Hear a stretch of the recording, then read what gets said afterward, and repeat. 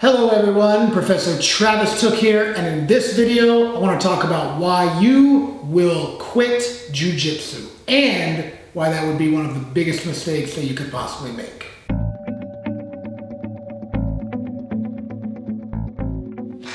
Now when I say you will quit Jiu-jitsu, I'm not talking about you specifically, and I'm certainly not talking about any of my students who I have all the confidence and faith in the world in, but the reality is there's a very high turnover rate in Brazilian Jiu-Jitsu, and I want to talk about a few of the reasons why I think that is, and what you can do to make it all the way to black belt and beyond while becoming a better martial artist and a better person along the way.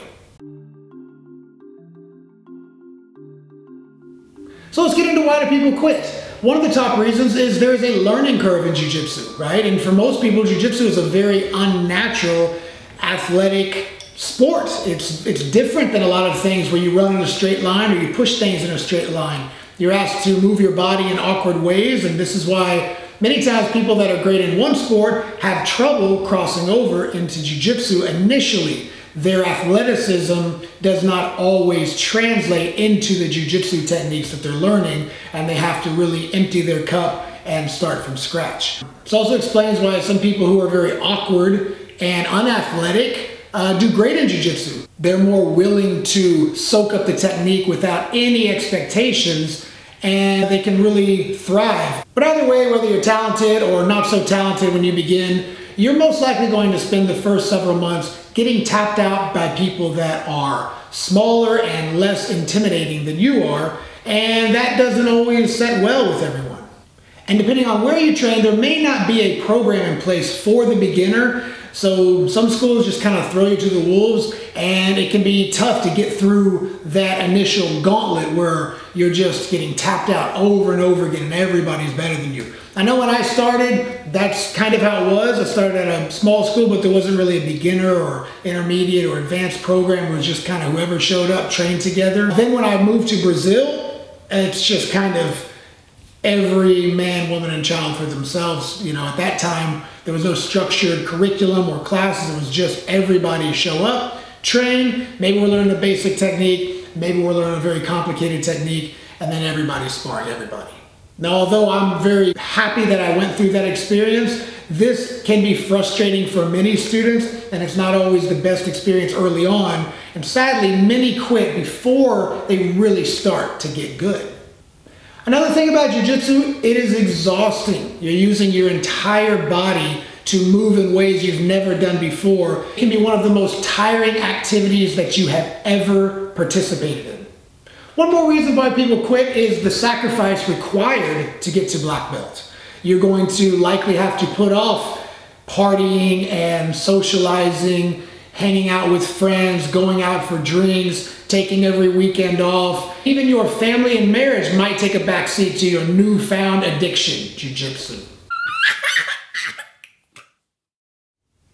And for some people, they're not able to find that balance between what they really love, Jiu-Jitsu, and a lot of other things that they love. They try to juggle it, it doesn't work, and they just throw in the towel. They say, all right, I'm not doing Jiu-Jitsu anymore. It was too much, I quit. There is a way to balance it, right? You do not have to train 6 days a week. If you do train 6 days a week, you're going to get better much faster than the person who trains twice a week, but that's still no reason to just simply give up on something that is so beneficial to who you become as a person and the permanent skill that you will acquire when you become a black belt. But perhaps the number one reason that people quit Jiu-Jitsu is the time commitment. The average time that it takes to get a black belt is anywhere between 8 and 12 years. And while some people have done it in a much shorter time, many people take even longer than that because they take breaks, they take time off. There are different life events that come up that just extend the time that it may take for you to reach the black belt. Most people don't like the idea of something taking that long to achieve. I mean, that's longer than it takes to become a professor in a university. That's longer than it takes to become a doctor. That's even longer than it takes to become a lawyer.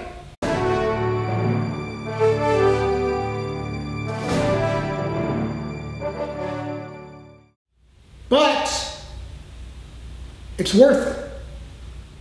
A few years back, I had the opportunity to go out to California for 5 days and participate in the SEAL Fit Comprehensive Training Program led by former Navy SEAL Commander Mark Devine. And Mark had a really great story that he shared with us all. He talks about being a 26-year-old accountant making 6 figures a year with a comfortable, settled life, and he just had this gnawing feeling that he was not who he wanted to be. You see, he had always dreamed of being a Navy SEAL, but he didn't take that route real early in life. He didn't do it as an 18 or 19-year-old like so many others have done. He took the corporate route. As a 26-year-old accountant making a great living. And to become a Navy SEAL is a 6-year process. It's not something that you just go do for a few months and you're it. It takes a very long time. The failure rate to become a Navy SEAL is incredibly high. The majority of candidates that try out for it quit before the process is even complete. So Mark told the story about a call that he had with his mentor at the time. He called him up and he said, man, you know, I really want to do this Navy SEAL thing, but I don't know if I should. I mean, I've got a job, I'm settled in, I've got my career lined out, and I'm 26 years old, right? I'm not gonna be a Navy SEAL until I'm 32. You know, I feel like that's kind of old to be getting into the Navy SEAL thing. You know, do I really want to do this? And his mentor asked him a very simple question. He said, if you keep being an accountant, which you say you don't have any passion for anymore, it's just the security of the job, and 6 years go by, how old will you be? And Mark kind of chuckled and he's like, well, 32. He goes, okay, would you rather be a 32-year-old accountant or a 32-year-old Navy SEAL? And he said, he's on the phone and he smiled and kind of said, okay, hung up the phone, and then went and enrolled into the program. So whatever age you are, let's assume it's going to take you 10 years to get to be a black belt. And let's say you're 45 years old. Not the youngest age to start jiu-jitsu, certainly not the oldest, but you're not a teenager, you're not a 21-year-old in your prime, you're a little bit older.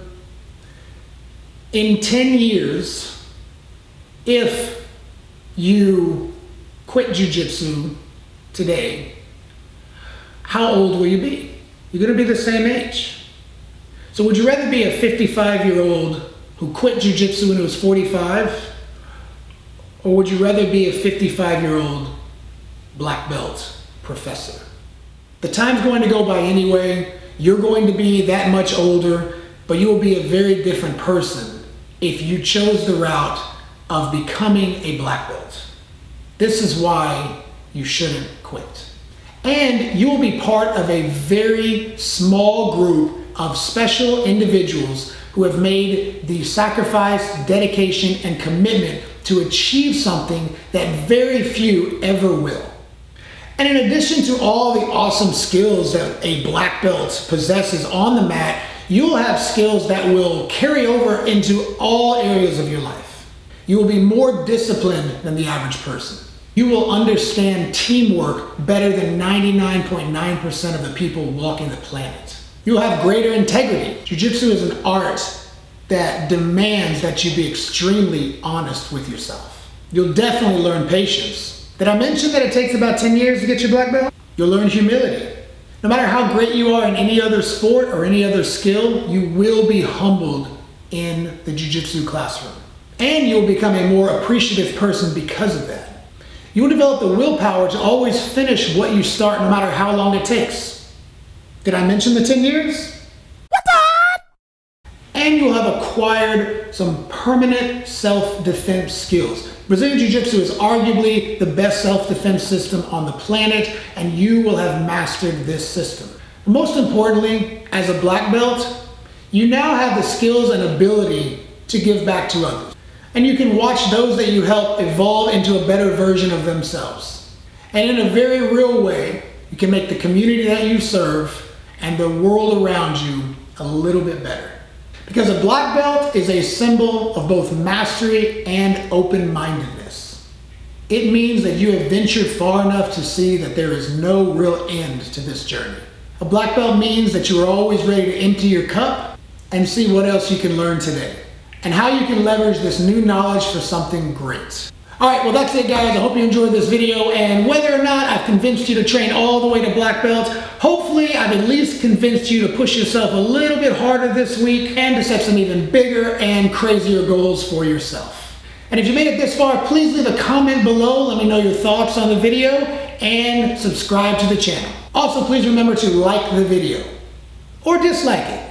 Whatever you're in the mood for, just take some action. See you next time, everyone.